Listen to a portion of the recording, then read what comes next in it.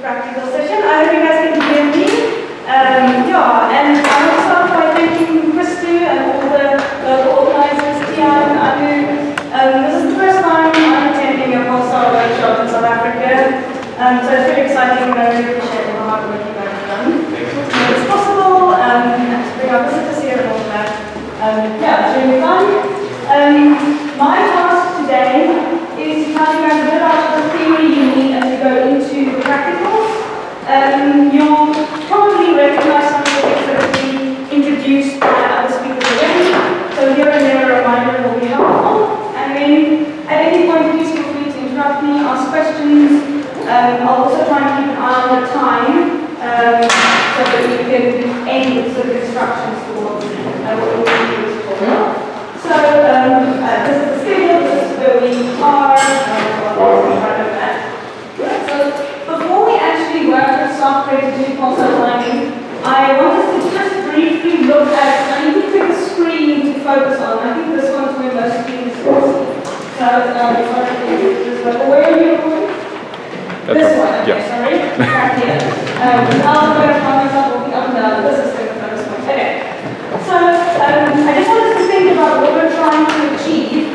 So we've already yesterday introduced this idea that the pulsar is a spinning lighthouse. It's got a magnetic axis and there's beam emission coming from these magnetic poles. And so as the star rotates, we get pulses. And here we are on Earth with our telescope and we're trying to observe these pulses. And so a couple of effects that depend when this pulse will arrive, if the telescope has already been introduced. One of which is the fact that these pulses will be traveling through the interstellar medium before they reach our telescope. And we've learned that that causes a frequency dependent smearing called dispersion. So that's one thing that we know is a physical process that we have to account for. Then I don't remember how much it was emphasized, but Trump definitely had a P dot diagram, and that P dot is the rate at which the pulsar is losing kinetic energy, right? So it's spinning slower with time. So even though we know the pulse period, actually, if you observe it for long enough, these pulse periods will stretch out and become longer. So the pulsar is actually losing energy, and so the pulse period is changing with time. So if we want to accurately determine when the next pulse is going to arrive at our telescope, we need to account for the fact that the pulse period is increasing. And then there's all these other reference frame corrections, right? That we're not stationary, we're going around the sun, and so I'll speak a bit more about how we pick our references. So in this cartoon, what I'm showing you is that we come up with some timing model, and the timing model is just a ruler where I show I'm expecting pulse number 15,311 to arrive here, and then the next one here, and so on and so on and so on. And this prediction takes into account all these physical effects that I've got equations for to describe. And then what I do is I switch on my telescope, and I actually observe the pulses come in, and I see how well have I done. Is pulse number 3,340 actually arriving when I expected it to or not?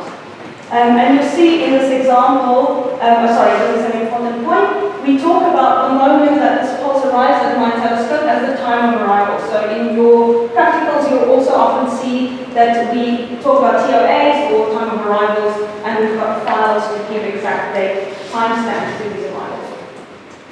So in this particular case, you can see that my timing model isn't perfect yet.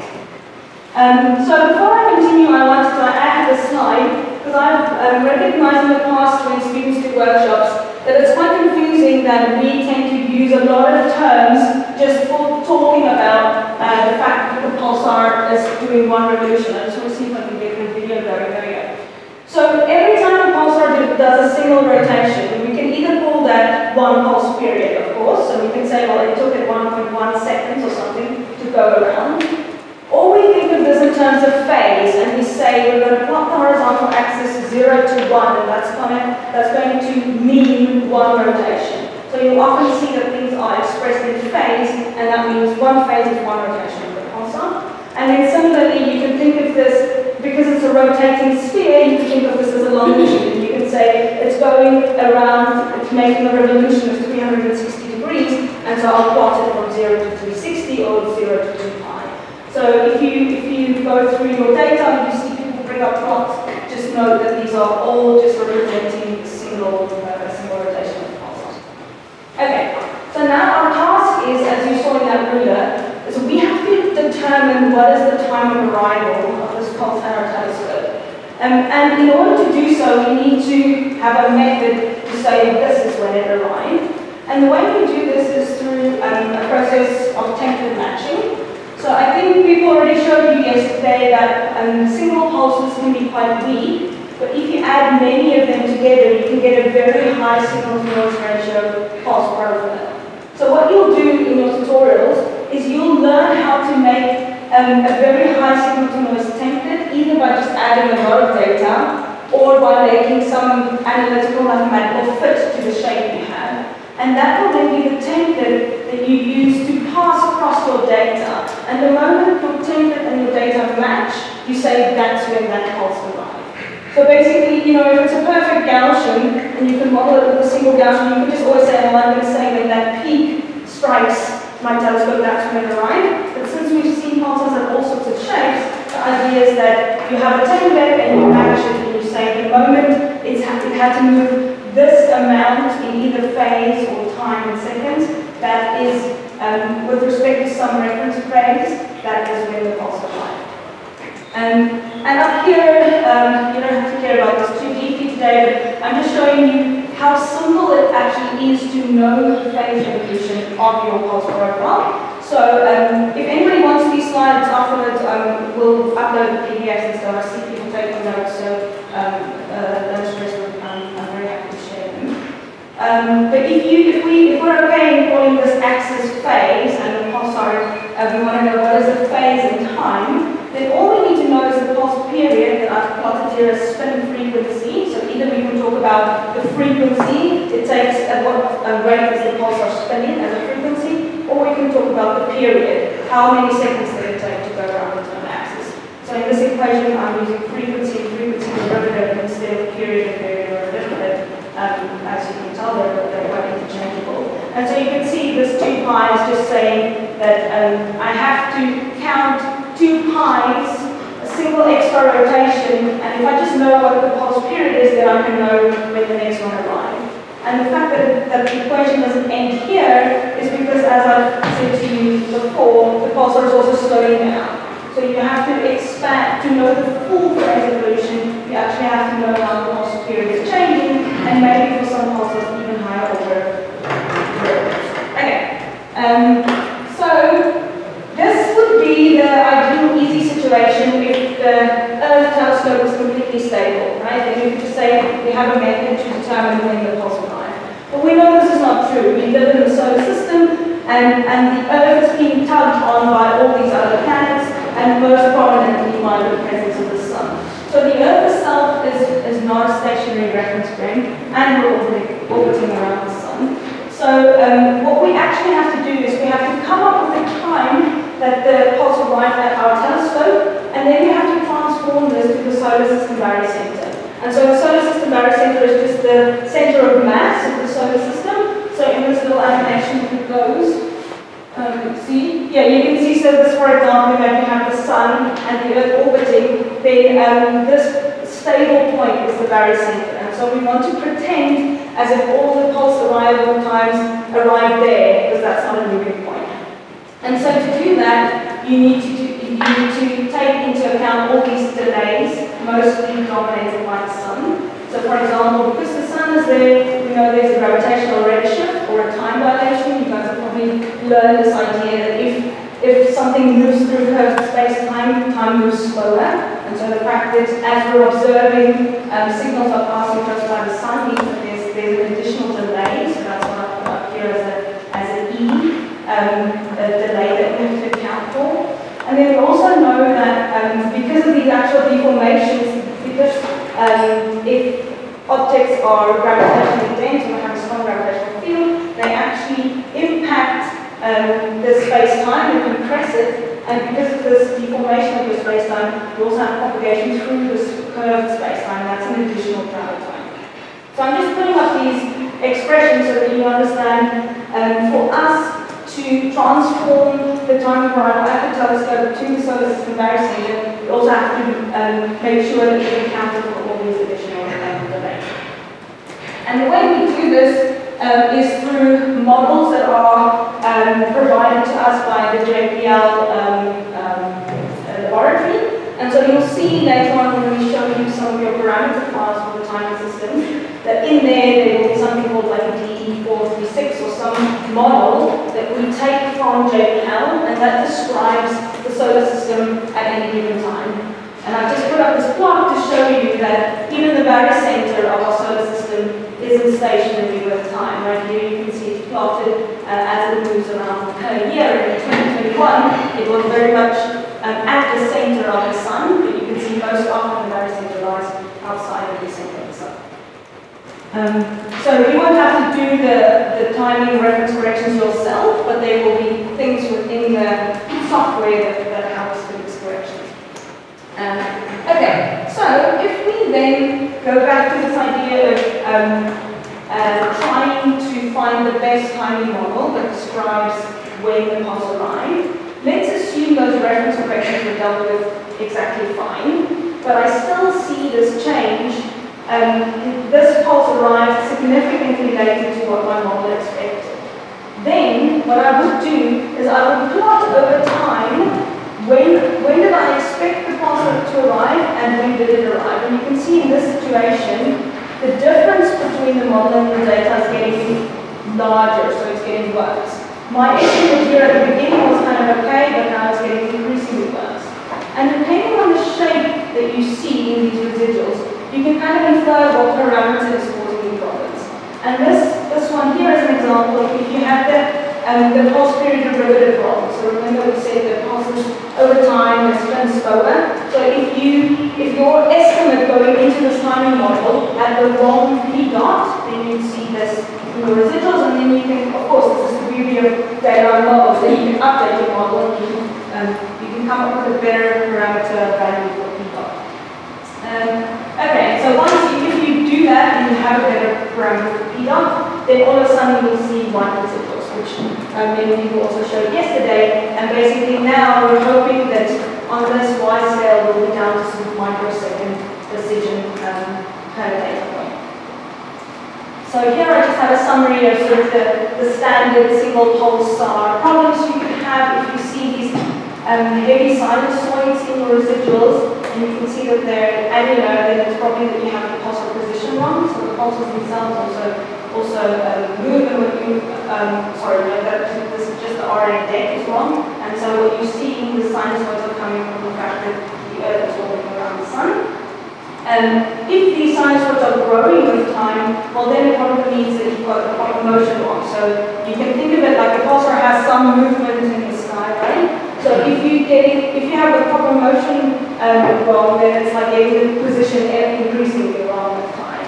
So you have a sinusoid that just gets worse. We've already spoken about the period for example. Okay, so that was it for isolated pulsars. Now we know that this process can become quite a bit more complicated if actually the pulsar is in a binary. So there was a lot of talk yesterday about binaries, so you'll have a neutron star, probably a millisecond pulsar that's been spun up by its companion, and this whole evolutionary process has come to an end, so you just have the white dwarf companion and the millisecond pulsar, and they're all in one another.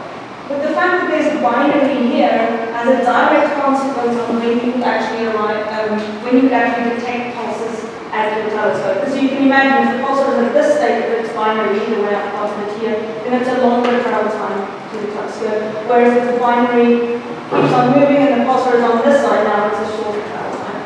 So there's all sorts of binary effects that you now have to take into account. The other way of thinking about this is that because you can account for these binary parameters, you actually get to learn a lot of interesting physics about the system. So just by doing pulsar timing and updating your models, you get to figure out how eccentric, for example, is the orbit. Is it very circular or is it very elongated?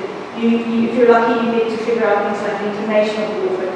And we'll look at those effects in a bit more detail.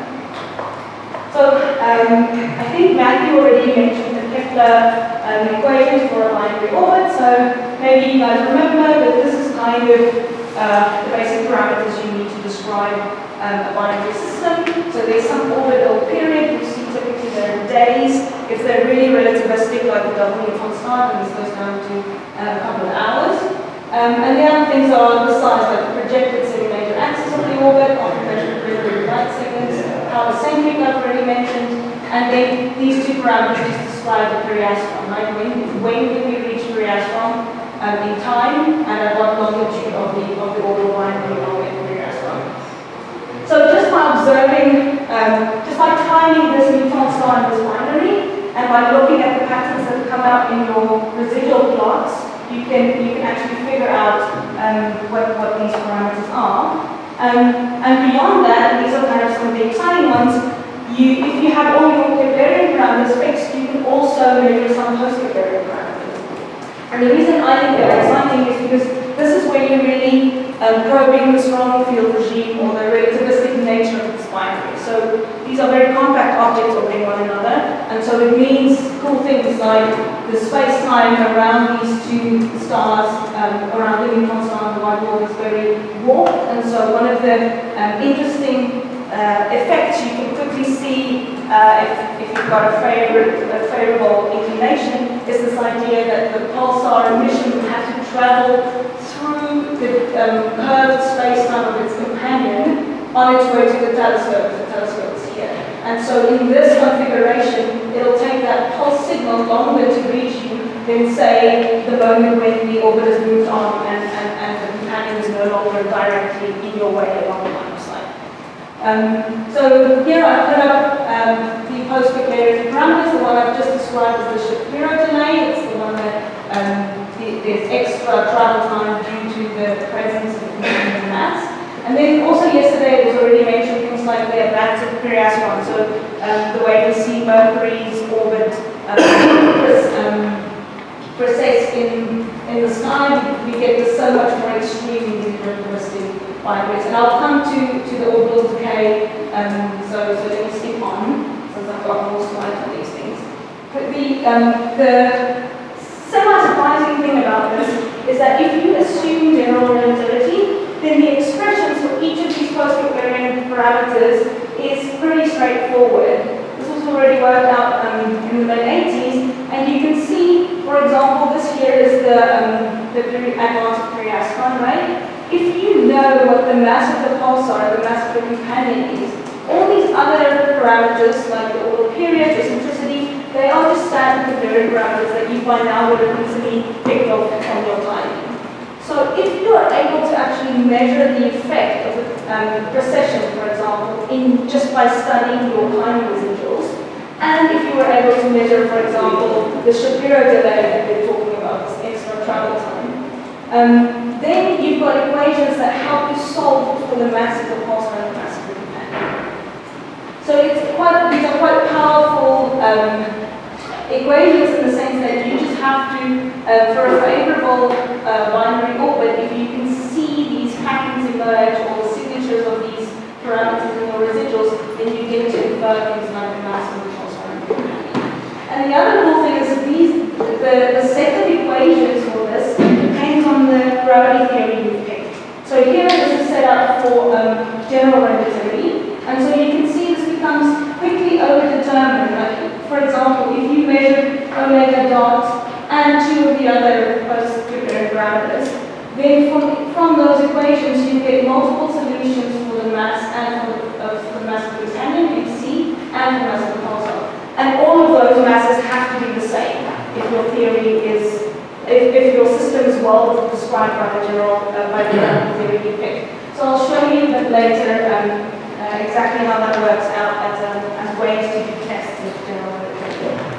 Okay, so this is a famous system. I'm sure you guys have all heard of the Hulse-Taylor binary.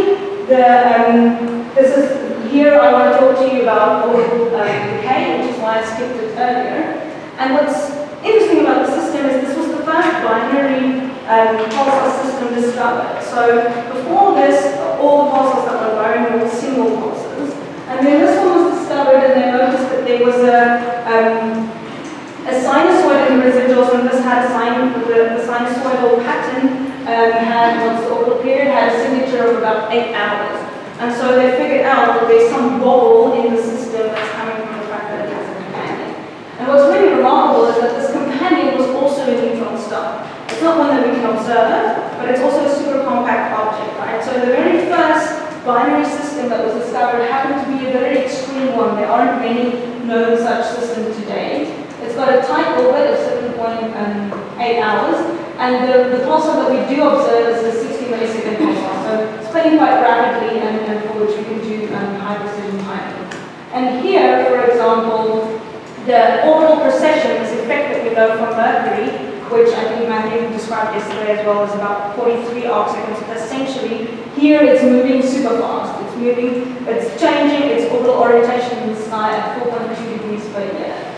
And what was the most prominent science coming out of studying the system was the fact that, do you remember in my post-coherent parameters, there was one called, what I'm going to show you, there was this one called PB dot.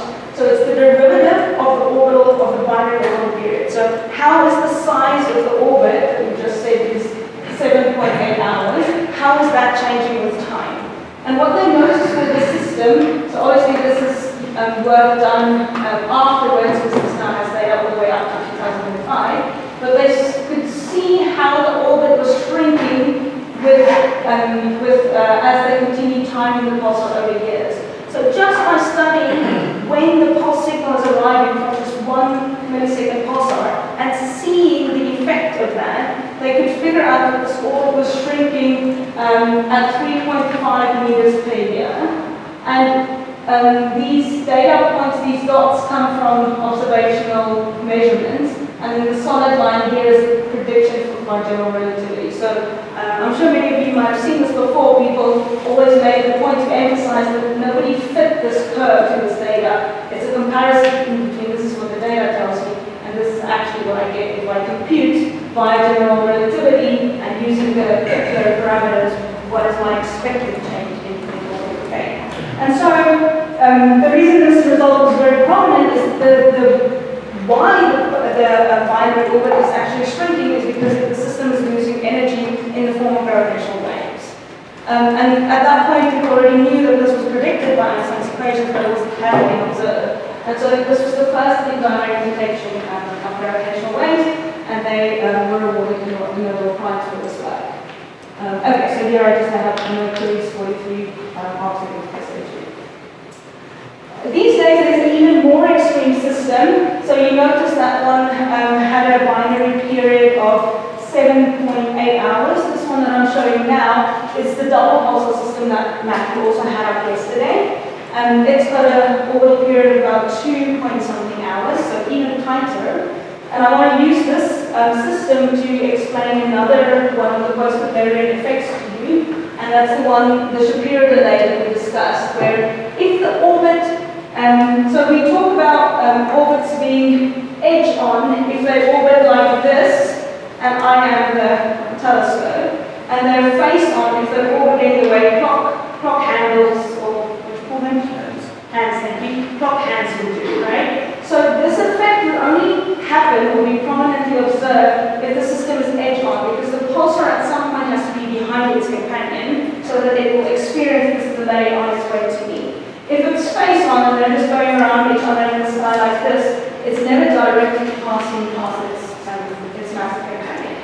So if your inclination is favorable, then and you pretend that or let's say you forgot to include the fact that the companion has a mass, then the moment the pulsar passes behind this companion, you'll see this excessive delay in your residuals before it comes down closer to zero. And so remember, what I'm plotting here is the difference between when did my model tell me the pulse would arrive, and when is my data showing me the pulse arrive. And my model thought the pulse should have already been here.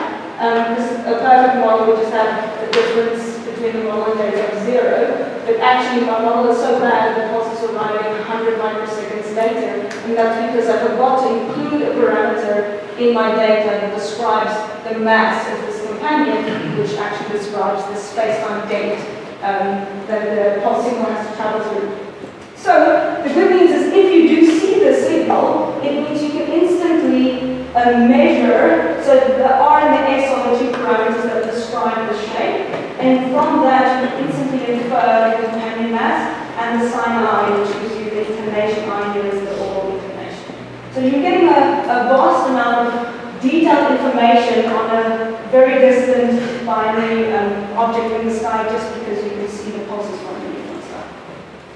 Okay, so, and to show you just how exceptionally fantastic this system is, for this one, we can measure all the post-Capillary parameters. We see the omega dot, the precession in the sky is 17 degrees per year, so even faster than Miles Taylor I showed you.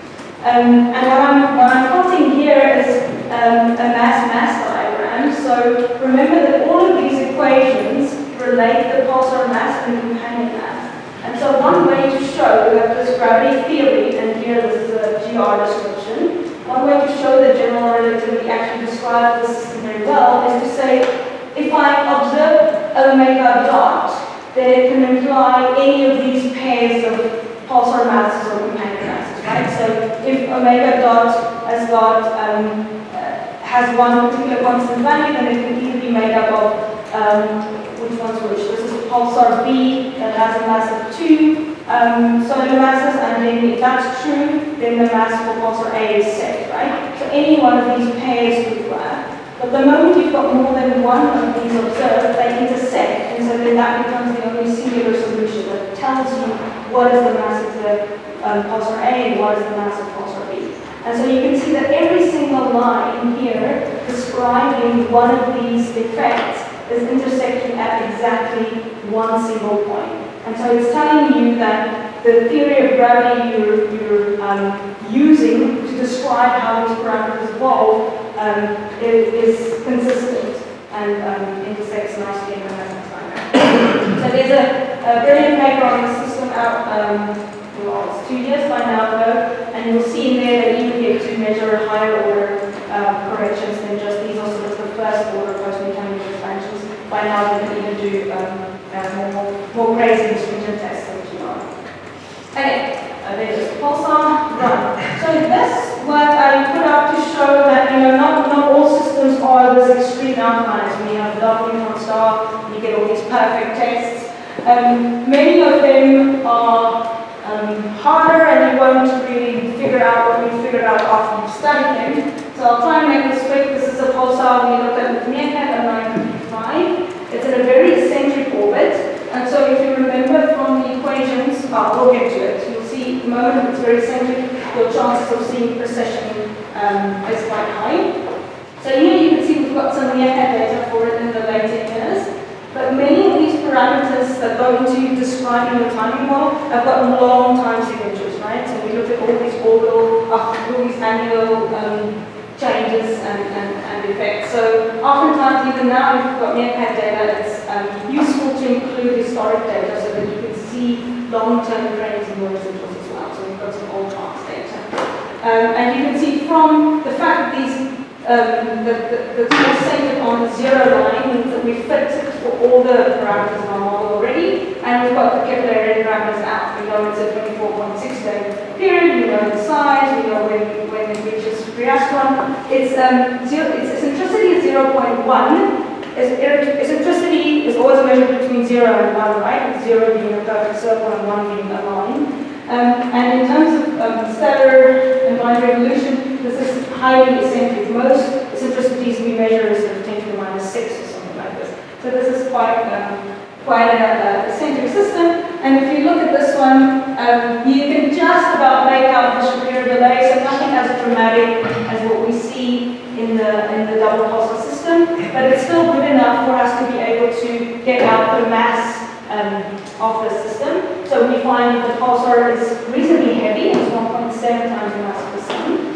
And here I just wanted to point out that because it's an eccentric system, you can see if this number is large, then this below the fraction goes smaller, so omega dot blows up, and so that's why we get to measure omega dot quite well in the system.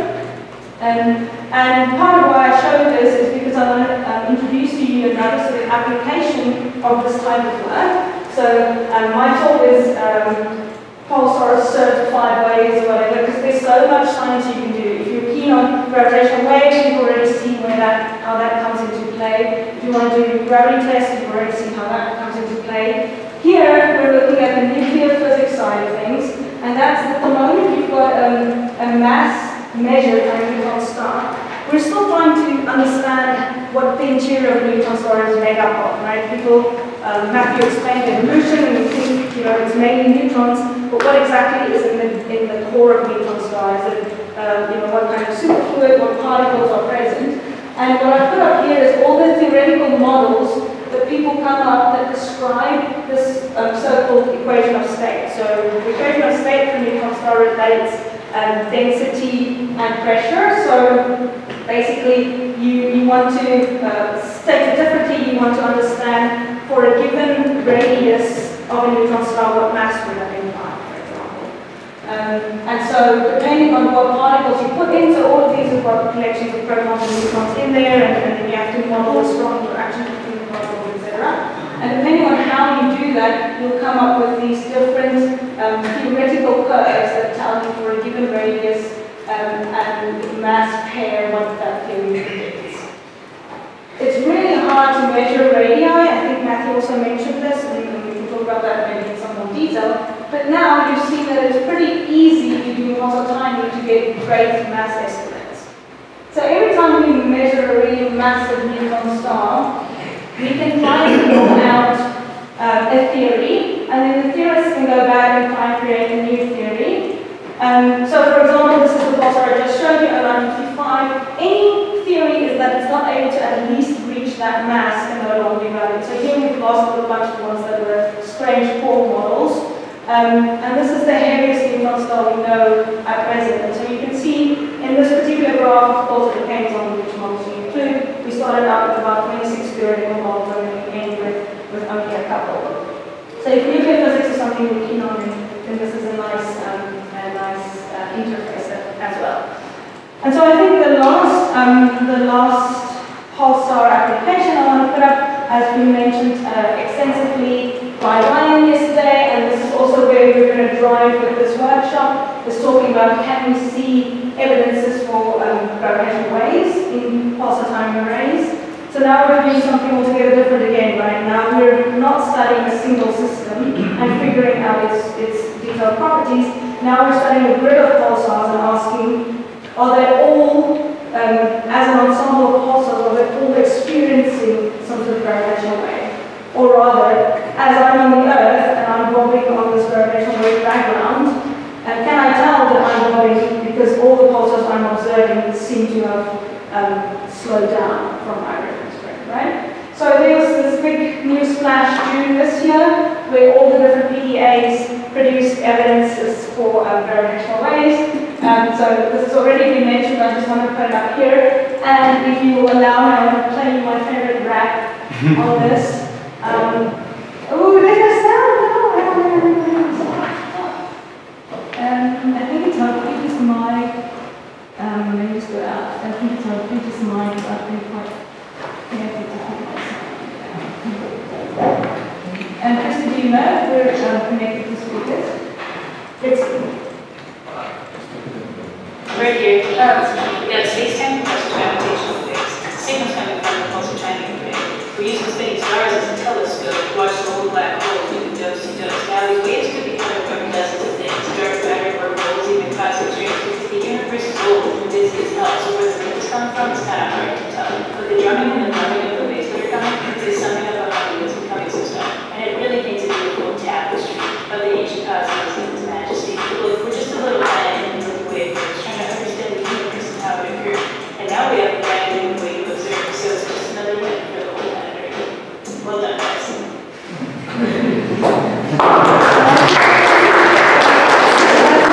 guys should check around. There's a bunch of science graphs and they're all really cool. But I thought this one she did on pulsar timing arrays is really neat and it actually well explains where this signature is coming from. Okay, so this is kind of my first summary was to say that from this talk what you should take is that we have a method of figuring out when a pulse arrived at our telescope. This idea of a template matching, you have your data, you've got an analytic template, and you have to compute the time of arrival, which is what you guys would do. But we have to keep in mind in the back of our heads that there's also reference frame correction. We're going to translate that time of arrival arrival to the solar system barycenter. Your software is going to do that in the background. And then I try to just explain to you that there's all these other sort of cool fundamental physics that you can do. Because pulsar timing gives you access to parameters with such precision, you can actually start constraining other fields of fundamental physics. So that's the interlude to here. So I want to pause. Maybe we can do a rhyme and switch on the lights and stuff and so on. Because after this, I'll start using a couple of commands and software things. So are there any questions? I've got one. Just about the time of arrival. When you have those weird profiles, is it always taken from the peak of the amplitude of the peak? Is the time of arrival just one number? Yeah, so the time of arrival is going to be one value. It's going to be given as an NJD, so a high decimal NJD. So I can just skip forward to some of the I'll give you an example, like here. So this is what your time of arrival will look like.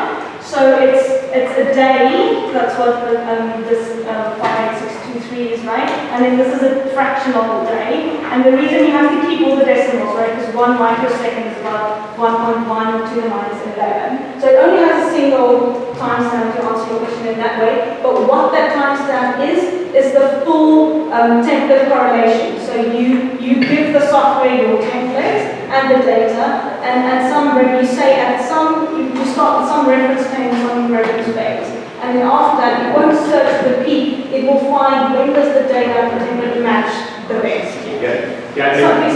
Maybe just to follow up on that when you make the templates, you have a choice about where to work what you call zero. And depending on what your scientific interests are, that will depend. And like for gravitational wave timing, you don't really care. But like, for example, if you wanted to say, where does the lots of pulsars show both gamma rays and radio waves, and if you want to know if the gamma rays are coming from the same part of the rotation as the radio waves, you want to keep track of things. So yeah, typically people will align it so the peaks at zero, or something else. There'll be some standard. Yeah, but you have to keep track of that. And when we do look for gamma ray pulsations, we have to do that.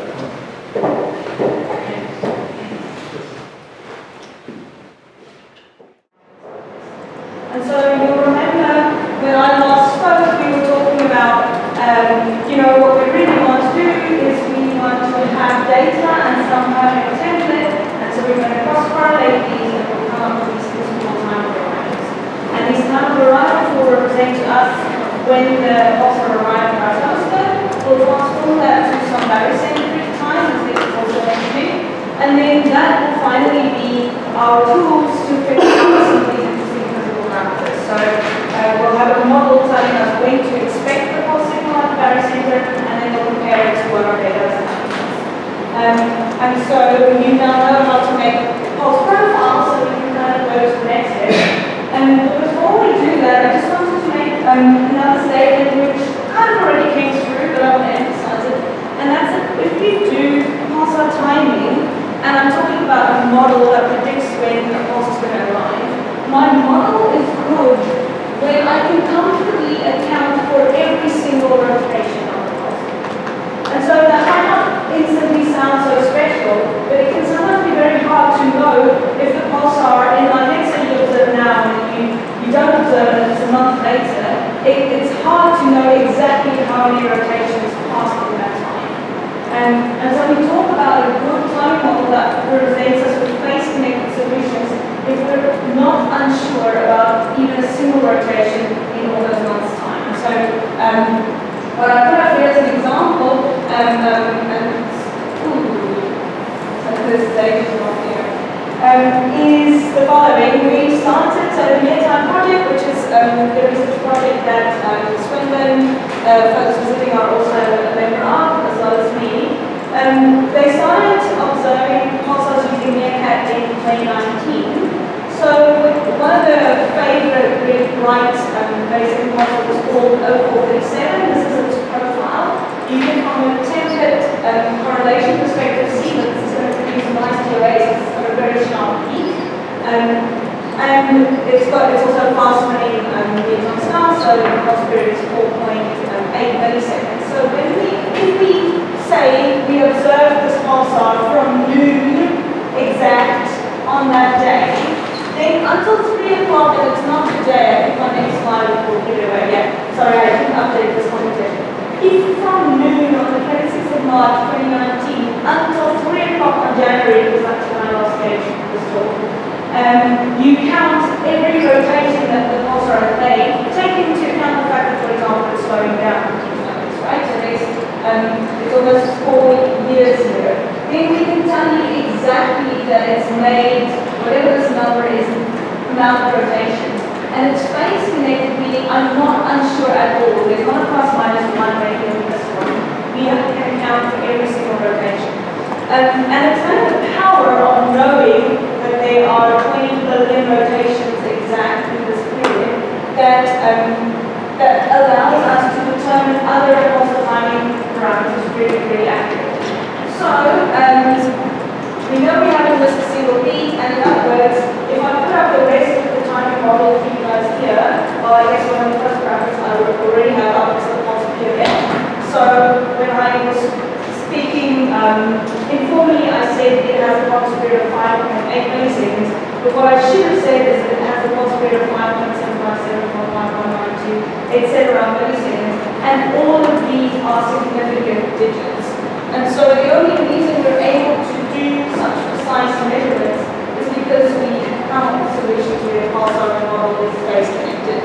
And the little party trick here is to say, oops, I forgot my error bar, that's the error bar, plus or minus whatever to minus whatever to.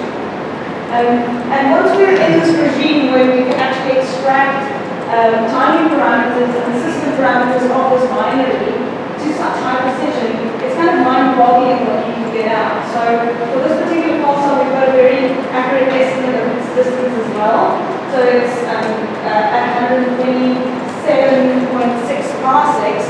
And the reason I highlight that is because it's cool for me to say that at this really far distance away, at like 4 times 10 to 50 kilometers, I can actually tell you the size of the orbit to within 30 meters. Because this here, the semi-major projected axis is a proxy for kind of the size of this planet.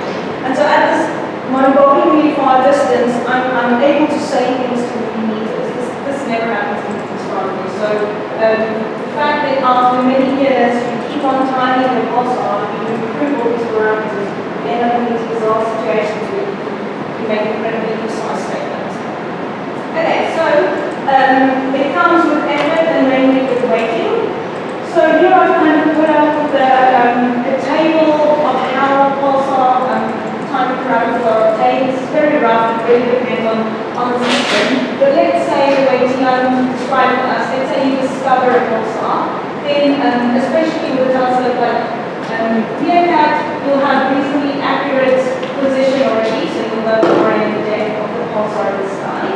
You'll have a good estimate of the dispersion measure instantly, because especially with an instrument like Meerkat, it has a broad bandwidth, and so the dispersion measure is really how the pulse signal sweeps across the frequency. So it doesn't change, well, it does change with time, but I mean, you can already have an accurate dispersion measure estimate when you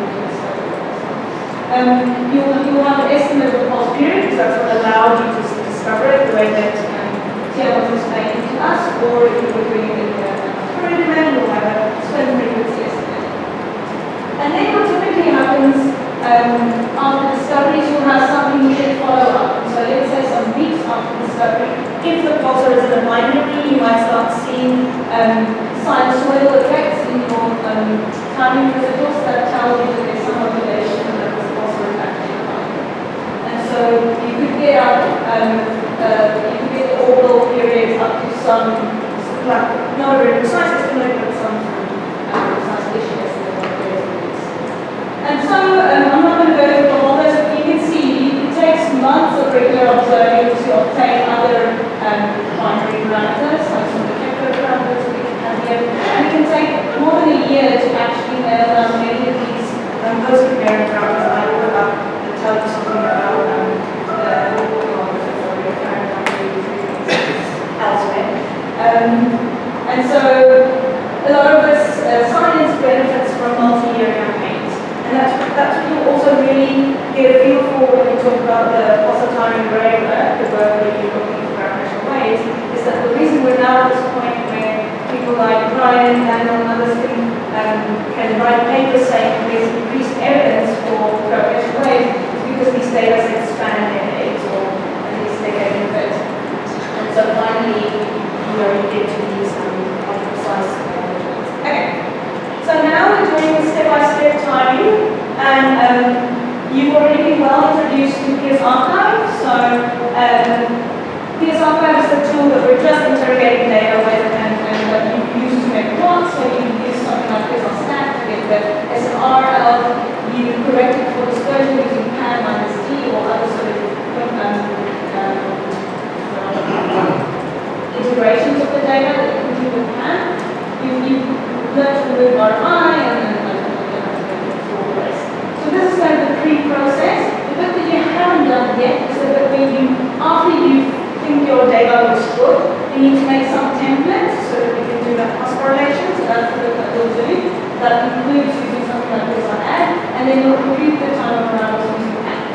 And then once you've wrapped up this process and you have your MJD time of arrivals, we can go to another software called Template 2, which is what Ryan's project is about, or Paul is about, to show you, how do we fit and analyze our residuals.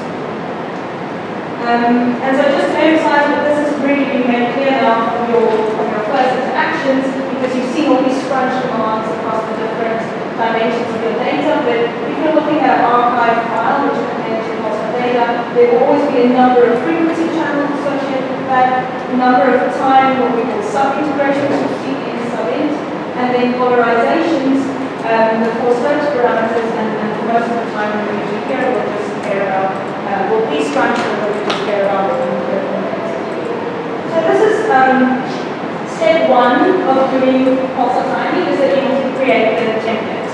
And the template has to represent the pulsar, like the ideal pulsar, so the ideal profile shape for this pulsar. So one way to achieve this is just to say, well, I'm going to take all the data that I have for a particular pulsar, so that star.ar now represents all the files that you've created for this particular pulsar that you've observed, and I'm just going to add them together, and I'm going to output them as something that we call something like template. Ryan and I haven't spoken in detail. I'm just explaining the commands, but I'm sure he'll have his own exact files and exact extensions. So you can just now no copy and paste it and just talk about what's the principle. So you add all the data and you create some templates, okay? Because you add all the data, that will be a very high signal to noise template. And then you would, for example, if you were going to use, sometimes when you're doing timing, you would actually want to time, let's say your data had 8 frequency channels, you might want to time every frequency channel with its own template representing that frequency channel. Because it could be such that the profile, the shape changes quite a lot. And today I think we'll just use a single template for all frequencies, but that's why I have a 8 frequency template. Okay, so here this pan command was just to turn it into 8 frequencies, so that's why I'm scrunching by a large factor. So the take-home message for you here is that basically you add the data, all of the data is added here. I'm just keeping 8 frequency channels, you can have a smaller one like that. And this is now your sort of base profile, but you can see there's still some noise structure. And so then we do our very best to make that into a noiseless analytic template that we can use for the timing. And for that, there are various ways that you can do it. One of the examples is that we make it smoother, so you can see that there's some function you can involve this with to smooth the template shape, or some way of fitting it into. So there's such smoothness, but there's options, and once you run that on your data, you get an analytic noise-free template. And this we've had up before, but it's just worth quickly looking at again. So here's our add, and here's our smoother for it, is what's going to get you your analytic template. And then the pass command is what's going to take the template and take the data, and the data's timestamp, right? And it's going to do the cross correlation for you and compute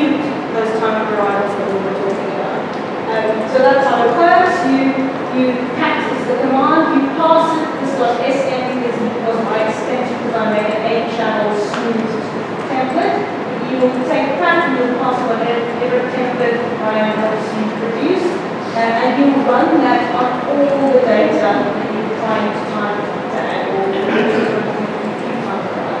so once you do that, you have to write that out into the so-called timing file. So you can see here I'm still using the same command. I'm saying use my template, use my data, and then write the output into some file that we standardly label as .temp. And I'll basically end just by showing you what are the ingredients of this timing file. So the way these timing files are always set up is that first you'll have the archive file name. I just wrote AR here because I'll just put it into my slide. Here you'll have the full log data for which this TOA was computed. So you'll have the data file name here. Here you will have to have the frequency channel associated with that data. So you can see, because I channelize my data to always have 8 frequency channels, that we're moving over 8 frequencies. So we go 941, 41, 1, 1, 2, 1, 3, 1, 4, 1, 5, 1, 6, and then we start again. So I've cut out parts of this model so that it doesn't very often. There's basically these groupings of 8 frequencies before we move again, and for each of those frequency channels, you'll have this as the TOA. So this is the exact MJD with a super high precision of when we think the template and the data best match one another, and this is the error on that.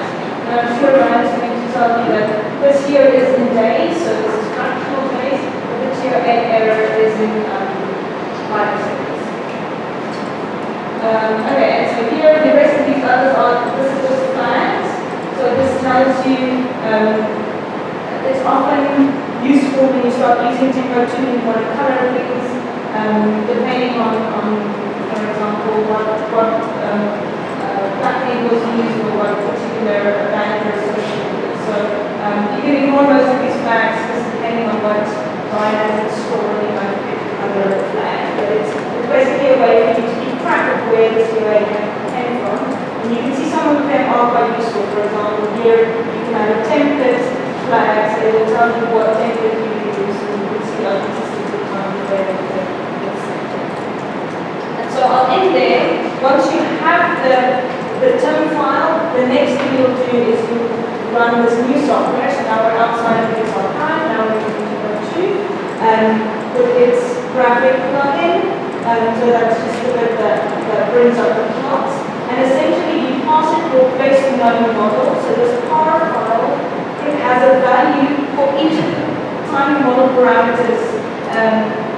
So your base estimate at this point before you have new data. So it will contain, for example, the name of the pulsar, the position in the sky, the pulse period, all these things that you fine-tuned until this observation, and then you'll pass it in the term file containing the new data and try and update parameters. So this was a particular case where in this par file we didn't include the work estimate for the orbital precession in the sky, and so you can see that the residuals were sort of these growing amplitudes.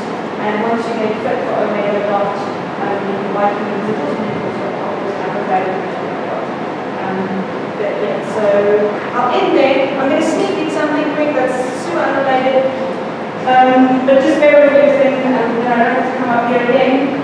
You will see many faces on this slide. You recognize there's John, there's Andy, there's Christian, Tina. I do have photos of the students on them.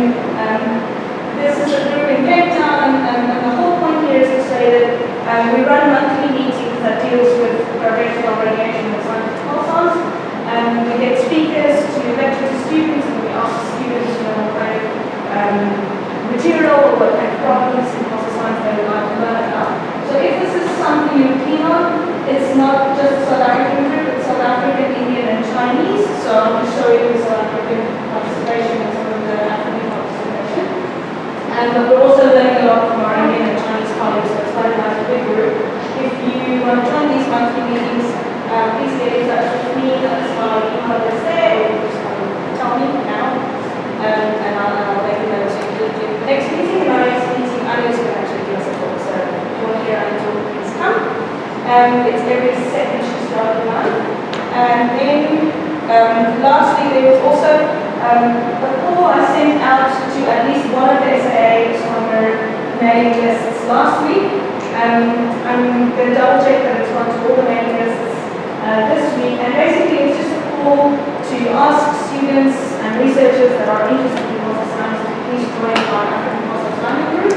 So you can imagine that if GRASP is the group that has larger international collaboration, then we're just kind of trying to unify the African group within that and have ideas that we can do host workshops like this and to get students involved in research. So if that email is in your inbox and you need to sign up, please go for it. Again, if there's something in your inbox, feel free to contact me and we'll make it start. Okay, so I'll end there. And just your errors on the TOAs, how are you doing those?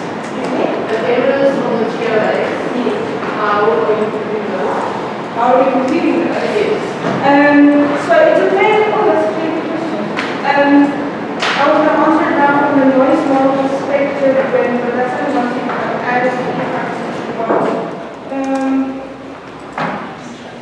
This must come directly from however you do the cross correlation. So I'm trying to think it must be related to at least the bin size of your pulse profile. Can anybody else help me out? So there's several different ways of computing it. So when you calculate an arrival time, you can say, just do a cross correlation and then fit a function to the cross correlation as a function of bin, and the curvature of the cross correlation function gives you an indication of what the error bar is. That's a very kind of simple, you fit a parabola to the top 3 points, and how curved that parabola is tells you how accurately you've measured it. But there's also a Monte Carlo method that is a little bit harder to explain, but it's a Markov chain system where you try and get a realistic error estimate. It turns out if the signal noise gets below about 5, it's really hard to understand what the error actually is. But if it's above 10, it's actually usually pretty good. It's a classic paper written by Joe Taylor in 1992, which By the board? Joe Taylor. Yeah. He wrote a method to do the TOA fitting in the Fourier domain. So you take the Fourier transforms of both the template and the profile.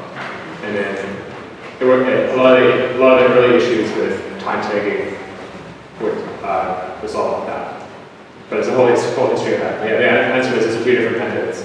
And if your data are perfectly Gaussian, then the error reporting is going to be incorrect, and that's why you do this noise modeling with the TOAs happening that.